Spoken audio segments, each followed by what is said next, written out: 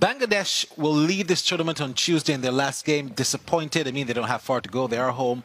But when they played against Hong Kong in that last preliminary, they were beaten. They did well enough to get into the Super 10s. But when they did get there, a massive flop. What has gone wrong for Bangladesh in this tournament? Well, their main batsmen did not come to the fore. Tamim Iqbal, Shakib Al Hassan, they really didn't come out the way they would have liked. The captain, Mushfiqur Rahim, the wicketkeeper, he tried hard, but it didn't work for them. And I think they'd be very disappointed.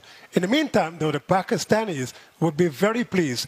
They didn't get to the 200, they got 190, but they've got a new batsman, Ahmed Shahzad, who got 100 not out. And this is important because they're now starting to rumble a little bit.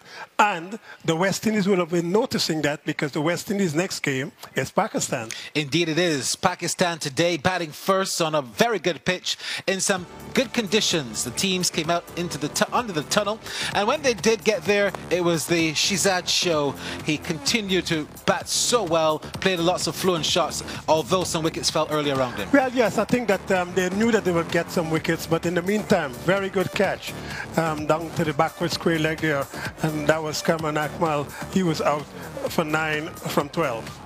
When he got out, things got a little better because the runs continued to flow. Shoaib Malik, he made 26, but the 100 by Shahzad was the highlight.